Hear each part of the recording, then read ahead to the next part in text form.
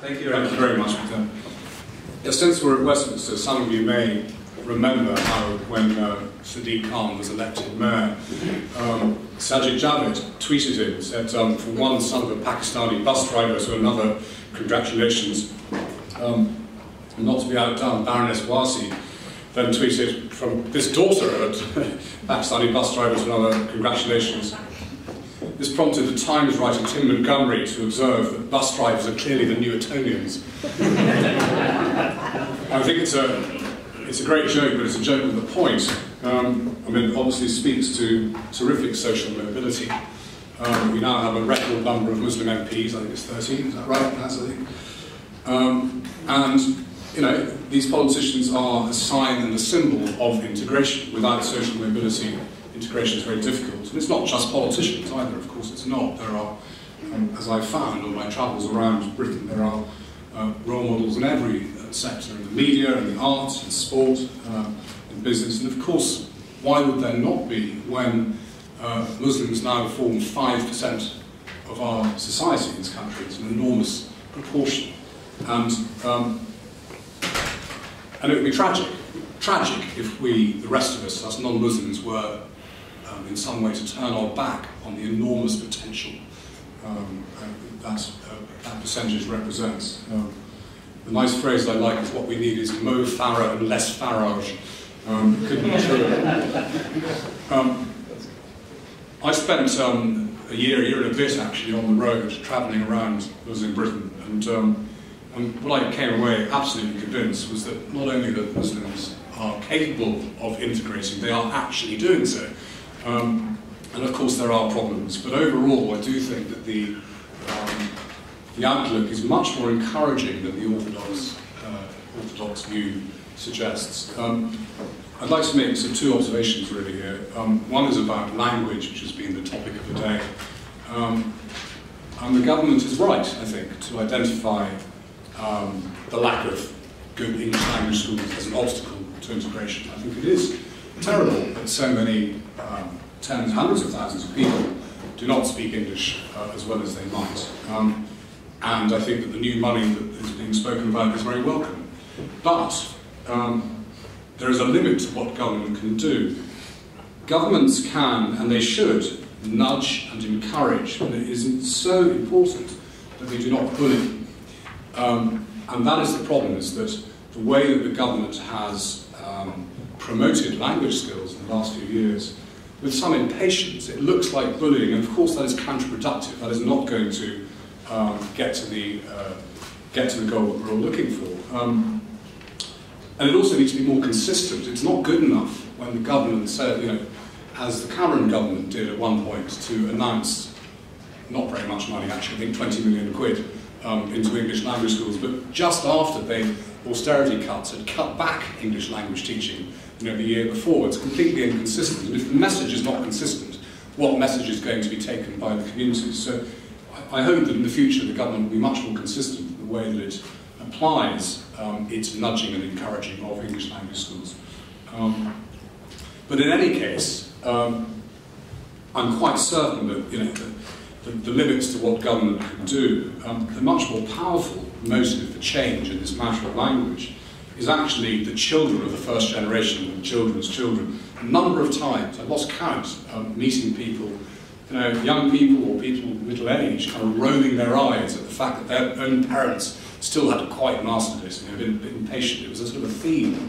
We had it again today from Sajid Javid on the radio talking about his own mother, who took 15 years to learn English, got round to it after 15 years when he moved to Bristol, I think. And he described that experience as being transformational for her. And of course it is. You cannot begin to get the most out of life in any country if you don't speak the language of that country. So, but at the same time, we mustn't push, mustn't bully. It doesn't work. And people are people. They won't be pushed into boxes. There is no sort of one-size-fits-all in all this.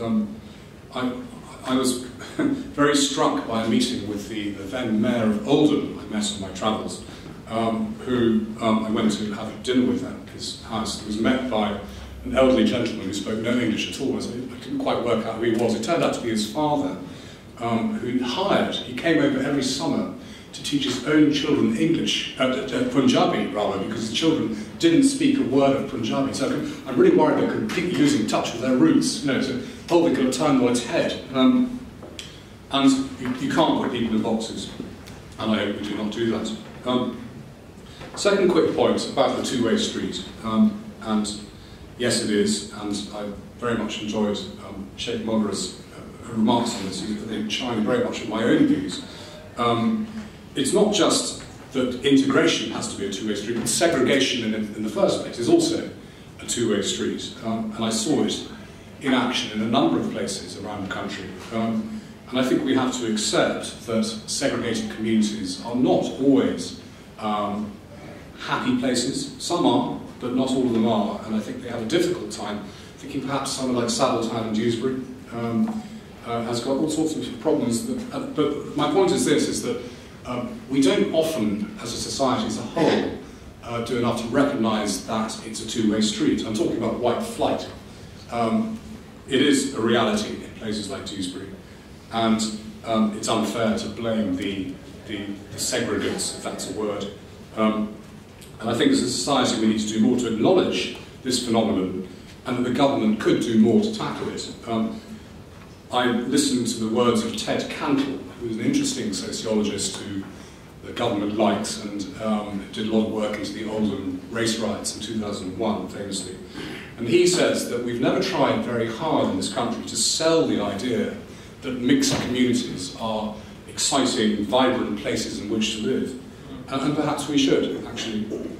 Conversely, and it works the other way too.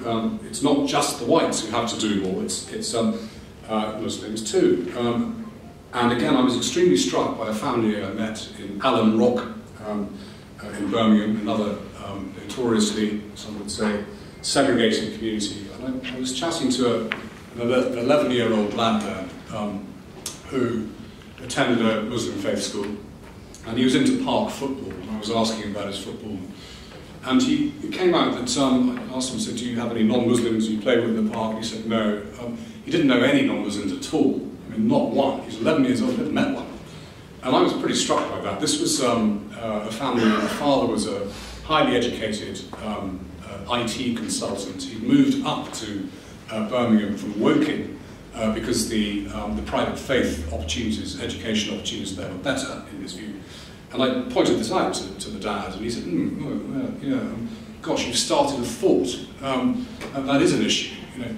And I was amazed by that, because he was a thoughtful, citizen of the world. He kind of thought, but it was almost like he'd slipped in to a sort of segregated state for his son. He hadn't quite realised. And I went away from that evening with pretty convinced that he was going to do something about it. I don't know what, it's up to him, but he knew instinctively that a segregated upbringing, as segregated as that, was probably not the best thing for his son.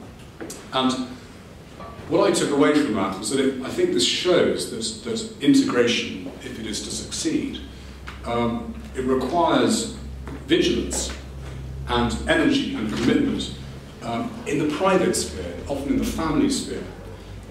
It takes a willingness to change on both sides of the divide. Governments can set the conditions, they can nudge and they can encourage, but it's a pat point, but I think it's an important one, is that sustained change can only come from within. That's it. Thank you very much.